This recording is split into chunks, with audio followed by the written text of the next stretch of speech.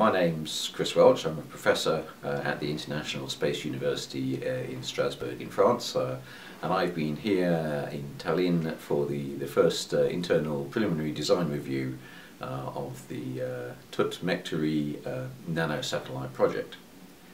It's got off to a very good start. It's building on the expertise of Tallinn University of Technology that was developed during the EstCube project when Estonia put its first nano-satellite in space.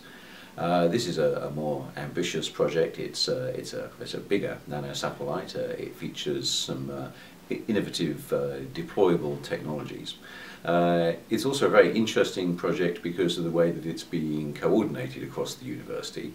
There are 7 separate student teams from different faculties and different parts of the university, supervised by members of the university staff, faculty, professors, and also people from some Estonian space startup companies which are based in the TUT-MEKTORY Centre.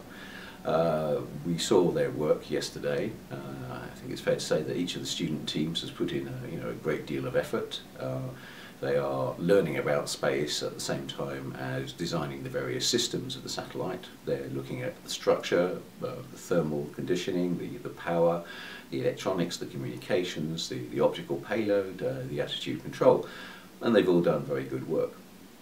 The challenges for the project are, the coordination of such a diverse set of students, and they're not just Estonian students; they're international students as well from a number of different countries. I've got every confidence that with the heritage that the university has from SQ1 and the wide range of very high quality technical experts, the commitment of the students, that we will see this satellite in space within a very few years.